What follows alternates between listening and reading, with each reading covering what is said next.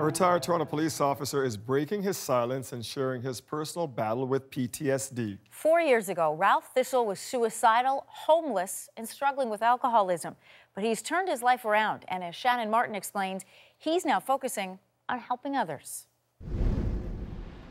The proof is that I'm here today. Ralph Thistle has spent the last 4 years climbing his way up from rock bottom. You know, not too long ago there was a probation order forbidding me to be within 100 meters of any police station because I had become that dangerous towards the police. If I looked deep down inside, it was fear. He used to be one of them. Today he returned to police headquarters sharing his personal battle.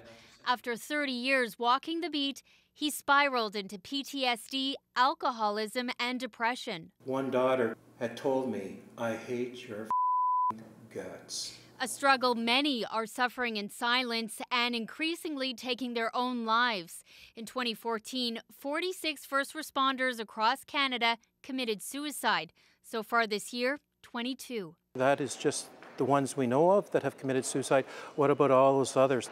Well, there are a number of services in place to help officers struggling with mental health issues. The biggest obstacle, many say, is fear of stigma or even losing their rank. The expectation used to be that you quote-unquote suck it up. The chair of the Toronto Police Services Board says the force is making changes, recently forming a committee to address mental health and encourage officers to break their silence. Thistle came very close, plotting suicide by cop. A call for help to a former colleague changed everything. So I want to thank you, Tony. Oh, no problem. You saved my life. No, thank you, buddy. That's all I wanted, to make sure that you're safe. For the first time since that call, the two friends were reunited today. It needs to be addressed a lot more than it is now. We have to keep forward with it and, have an outlet for other officers so they can go somewhere and feel safe without having to have the ridicule of being considered something wrong with them. Thistle is now studying at McMaster U, hoping to become an addictions counselor and provide training about PTSD to first-year Toronto recruits.